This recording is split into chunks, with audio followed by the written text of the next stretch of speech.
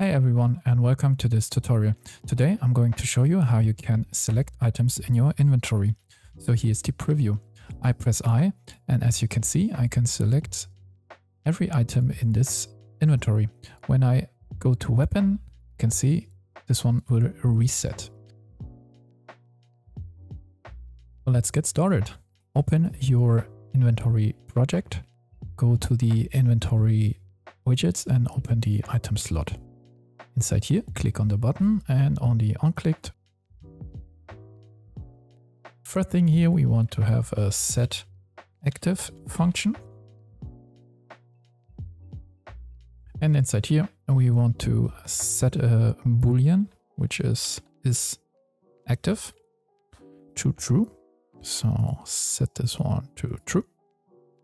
And then we want to set the color of this border. So make this border background, for example, make it a variable, and then get this in here. Then we want to set the brush. And for the brush in, we want to have a variable and promote it to a variable, call this active border color. And then let's copy the current brush and then let's paste it into the active one like this. And then let's duplicate this one, and this will be our normal border color. So for the normal, we don't have to change anything. This will be the normal blue. And for the active, we can change the border color here to something you like. I will pick this, compile and save. And that is everything we have to do here. Then we want to connect those. And now we want to test this. So pick some items up, press I, and now as you can see, I click on it, it will be selected. Now let's work on deselecting the other items. For that, I want to use a blueprint interface. So go here to your content browser, search for blueprint interface, and we call this bi_inventory. Open this up, and inside here, we want to slot clicked, and we want to give him slot in. So we give the slot in from the item slot to the inventory. And the interface helps us to minimize the casts we need. So yeah, let's search here for slot. And we should have WB item slot like this. So before we can get this event here, we first need to go to the inventory, and inside this inventory, when we create our slots, so this will be here, we want to give a reference from the inventory to it. So let's create a new inventory ref, change it to WB_inventory. And then we want to set the interface to both of them. So go to the class defaults and under class settings, and under interface, we can search for our interface like this, compile and save. Do the same for the item slot.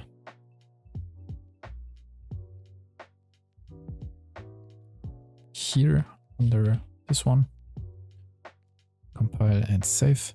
And then we want to expose our inventory on spawn, and we also need to make it instance editable. So now we can refresh our nodes and we can parse a self-reference into it. Don't forget to do it here. Reference to self. So what we can now do from this one here is we can call our slot clicked sorry, not this one. Not clicked. This one here. So we have this blue pin. And the slot in will be a reference to self. Like this. So when we click, we set active and we give an information to the inventory which button was clicked. Now we want to receive this event, so search for slot clicked, this event, and this will always fire when we click on this one here. From the slot in, we want to promote this to a variable. This will be our last clicked slot. And before we set him, we want to check if it's valid. So if this one is valid, then we want to do some things. So get a branch. And what we want to do here is now we want to check if our last clicked slot is not equal to our slot that is coming in. So if they're not equal, we want to reset the last clicked slot. So for this, we go back to the inventory and we make a variable set normal. A function. And here we want to set the isActive to false. And then we can copy from the setActive the brush. We go back to the normal. And here we change the active border color to the normal border color. So go back to your inventory. And now from the last click slot, when they are not equal, we want to set the last click slot to normal again. So search for this function, set it to normal, and then from this one we want to set true. And from the is not valid, if the last click slot is not valid, we anyway want to set it to the new clicked one. So this will be the first time. And that's it. So compile, save, play, pick up some items, press I, and now as you can see, I can select multi items here and the other one gets deselected again. One thing we can do here is when we click on our filters, we want to reset our last clicked slot.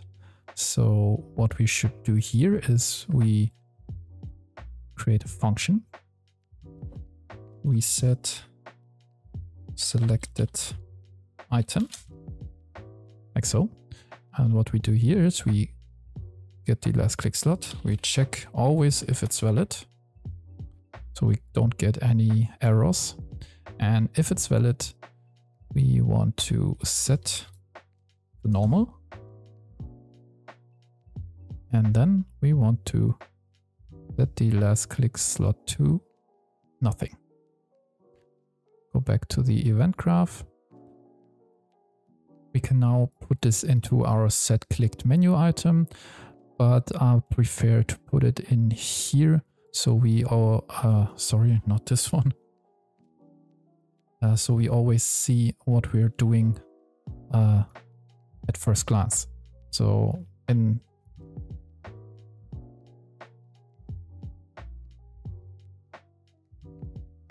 now let's work on the hover. Go back to your item slot. Inside here, let's duplicate the normal border color and let's call it hover border color.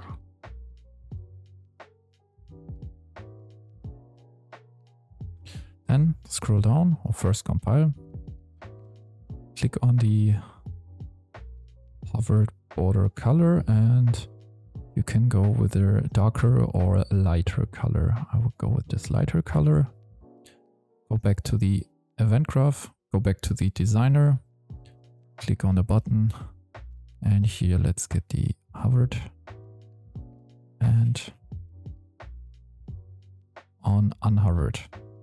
And check is active. If it's not active,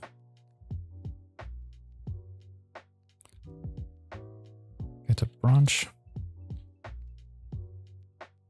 And if this is true, we want to set the border background to the hovered.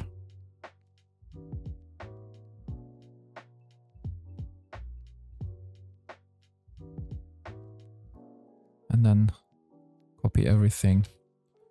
And on unhovered, when it's not a deactive button, we want to set it back to normal. Play and pick some items up. Press I and see we have this hover effect, and when we click, we have the item selected. That's it for this tutorial. And the next tutorial, we will use this to actually drop our selected items. So have a nice day and see you soon. Bye.